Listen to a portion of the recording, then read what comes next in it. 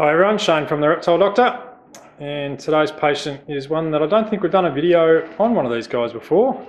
This is a saltwater crocodile. It's only a juvenile one, so just to give you an idea of the size, that's its head and that's my fist, so it's only a little guy.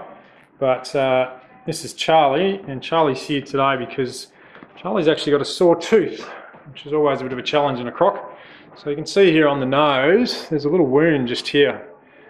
And that's because the tooth growing down from on the mandible, the lower jaw here, is actually growing up into the top of the mouth. So if we come around the other side here, you'll see that tooth here, that one there, is sitting on the outside of the gum, and that's where it should be. So what I've done with Charlie is sedated her, and we're going to get in there and actually remove that tooth that's down there. That will grow back, but we're going to try and make it grow in the right position and hopefully fix this little infection that's going on there. So we'll go ahead and get a mouth gag put into her, and then we'll show you the inside of the mouth. So we've got Charlie sedated, and as you can see, we've got a padded mouth gag in. It's actually a small snake hook that I've padded the end of, just so it protects the teeth.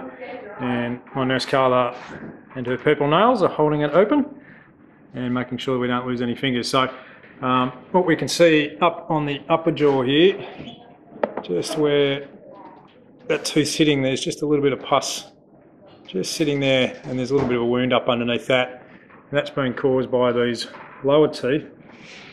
You can see here that tooth there is just sitting at a strange angle, and it's just not lining up where it's supposed to on that upper one. So we'll take this tooth out, and that should hopefully fix that problem. So what I've got in my hand is a small animal elevator, dental elevator, and what I'm going to do is just work my way around this tooth and just pry it out and pop it out. So it shouldn't really take a lot to get out.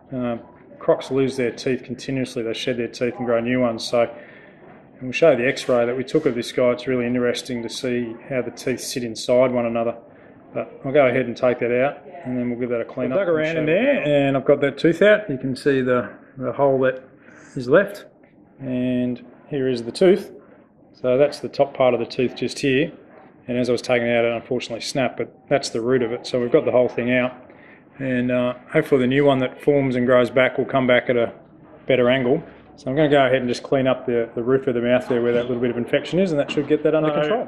I'm just going ahead cleaning this hole, and you can actually see the tooth is actually punctured right up through the upper lip, and my probe is going up through there, and there's a little pus pocket that I got that little bit of muck out of. So we've just cleaned up that material, and we'll just give that a clean up with some antiseptic, but this guy's not going to need any specific antibiotics or anything like that. It's going to heal up without too much of a problem. So this is the x-ray that we've taken of this croc's mouth. I just took this more for general interest sake. It wasn't necessarily something that we had to do, but I just wanted to show you.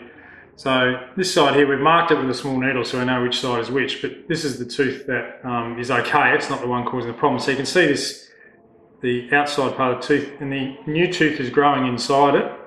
This is the tooth that we've taken out, and you can see here that the new tooth is coming from up in here. So they're sort of hollow teeth, and they sort of sit on top of each other. Pretty interesting looking x-ray, pretty interesting animal. So here's just a couple of bit of final footage just to show you that she has got up from her sedation, and we'll put that tape back on her mouth just so we don't get bitten, but we'll send her home today, and we would expect her not to have a problem. We'll keep an eye on the growth of that new tooth, and hopefully it will grow in the right spot.